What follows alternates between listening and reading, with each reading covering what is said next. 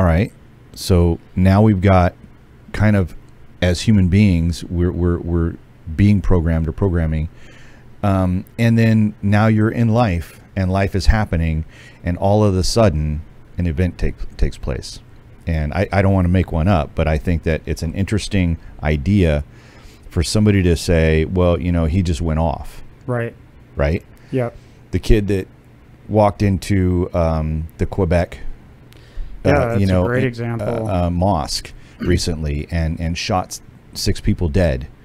I would say didn't just one day wake up and decide he was just going to go and shoot people in a mosque. I mean, he could have went anywhere. Right. So there were some real reasoning behind that, and it was fallacious, and it was, you know, the reasoning and the rationale. Just if you come from do no harm, right? Do the children no harm, right? Then that's one way of programming. But when you walk into a mosque, you're violating that. Yeah, and totally. What do you think would have what do you think happened? Well, you know, things like that give us all a heavy heart, and they're so sad. And at the end of the day, you know, there had to have been some sort of underlying sets of fears or vulnerabilities that we all have that we're innately human. And you know, in information systems, some are more vulnerable than others. You have the unpatched server, you know, from 12 years ago that's obviously more vulnerable than something that's been protected. Right. Similarly with human beings, and I think people who want to exploit others using malicious ideas actually look for the more vulnerable systems or people, whether it's hacking or whether it's trying to cultivate people to do hate crimes for whatever cause, for whatever side of whatever view. Right. They're going to look for those vulnerable cognitive systems, exploit those systems, and come up with messages or cognitive malware, mental malware that repeatedly and effectively exploit and produce reliable results, usually very undesirable like that. Kind of like a conditioning, like it's a constant and over. One of the things that I worry about with, especially with Facebook, because Facebook knows everything that you post. Yeah. And look, I like Facebook, but I used to love Facebook, but now I noticed that Facebook puts things on keeps things off of my feed or my wall, and deliberately puts other things on my wall. Yeah. So I have friends that have different political views. I never see their posts. No. But people that have the similar views, I see their posts all the time. It's almost like reinforcing.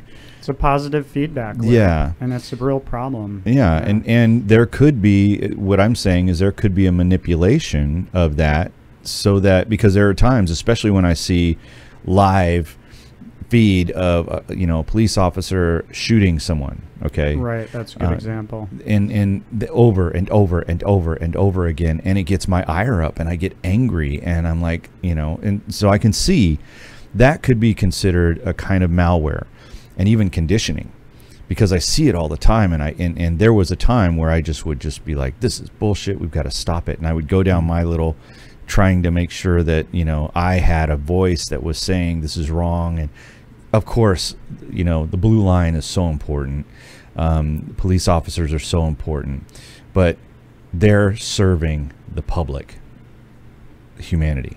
And so when police officers do things that I'm sure, and maybe a function of this malware, maybe that, you know, they're just taught this is what you do in this situation, or this is what you do blanket all situations. Pull your weapon first, get the person to obey you. If they don't obey you, you shoot them.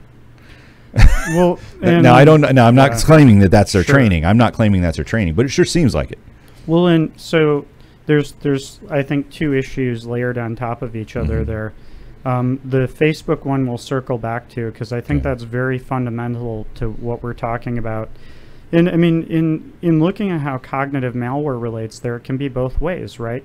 Because on one hand, if you know the hot buttons of people in general, you know what things will cause an amygdala hijack in an officer, and you know what things will cause cause similar type of phenomenon in people that you can induce to push the envelope for your cause. Yeah. What do you do if you want power? I mean, the Star Wars movies depicted this great. Yep. You start a war, you get people going against each other from both sides, and you control both sides. Or you benefit from the conflict of both sides. So on one hand, you probably have people who are riled up to then push the buttons of police officers, and then statistically, if it happens a million times and 3 of those officers just happen to have too hot a temper, or the wrong day, or the person looks like somebody who maybe shot their partner a month before, really both sides are set up to fail. And I think most officers are good. I think most officers are trained well. I have a lot of friends and family in that line of work, and nothing but respect for the risk they take and the fear and the difficulty of making split-second decisions. Right. And then I also respect and appreciate the viewpoints of people who have been victims of things, grown up in environments where they feel the system is the enemy. But what's really concerning is people with voice, with message and resources can exploit both of those things and cause a great deal of conflict. And sometimes it might be accidental that that's occurring. Sometimes people unknowingly purvey malware, or sometimes it might be very deliberate and very sinister. I think both probably happen. Yeah. Your point about Facebook is very, very interesting and well-informed, though, because one of the first things you do with malware is establish command and control communication. Normally, you go to Google, but if you're exploited, maybe you're redirected somewhere else that's not Google. Right. Maybe when you go to log into Facebook, we jack your credentials because you go to a page that looks like Facebook, but really it isn't. Well, there's a similar parallel. If I have cognitive malware and it hooks you, what do? I naturally establish command and control communication. Join our Facebook page. Come to our weekly meetup. Sign up to my blog. And those things are very powerful tools that allow for us to communicate the most powerful and wonderful ideas, and they're progressive. But they can also be used maliciously, as you state. And we're all subject to it, even unknowingly, because we seek out more of what reinforces what we already know. It becomes a positive feedback loop, and maybe in a month I go from being on one spot of, okay, I'm sad about one officer-involved shooting on one side of it or the other. But then by the time I'm done with social media, I'm completely polarized on the topic. Yeah, that's happened to me many times, and you just nailed it for me, because that's exactly what happens.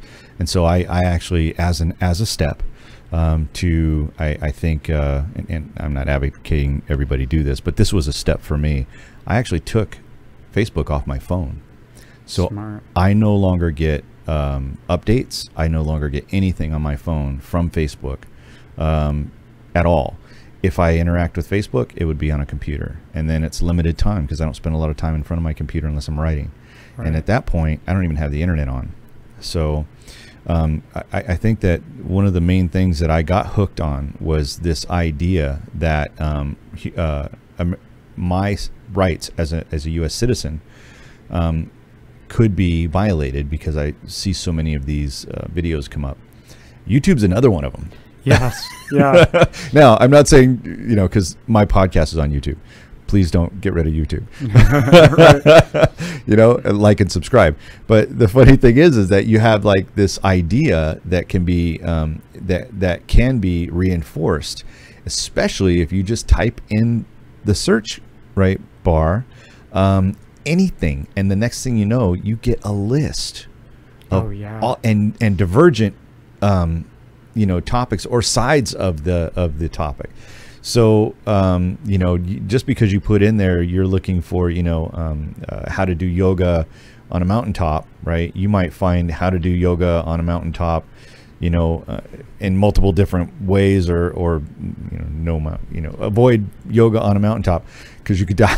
Right. Yeah. There's all these different ways, but then it gets reinforced with all the other metadata that's out there. It does, and it's very problematic. It really can cause issues, and it's weird. Social media communication and social media represent power, And the power of communication in general has changed the world for good over and over again. I mean, the power of how our brains can respond to cognitive software updates, good or bad, have been underscored by the starts of many wars. We've seen obviously the ways that sinister leaders like Adolf Hitler have used cognitive software to manipulate the minds of many.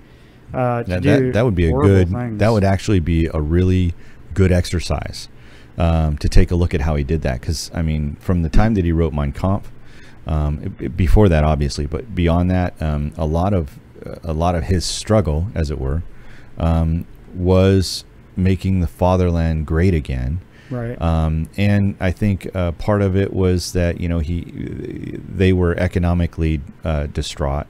Germany was not in good shape at all after World War I. But how did he insert that into the populace? Well, if you look at it, it was, and we'll get to a more positive example in a moment. Great, I appreciate that. But on that example, if we look at it, it was a series of messages introduced gradually. So in malware, we have a dropper file that establishes usually your initial foothold, but it's not enough to do what you want to do. You have to do lots more steps after that. Okay. And pivot laterally, infect other machines. So clearly he had some very salient ideas in a lot of vulnerable systems. So if we need to be cautious, it's any time there's a great deal of fear, uncertainty. Right now I worry about the world in general with this, because we're all a little more vulnerable perhaps than we've been in the past. Information systems and technology are evolving at a rapid rate. We have self-driving, drone delivery, automation, robotics.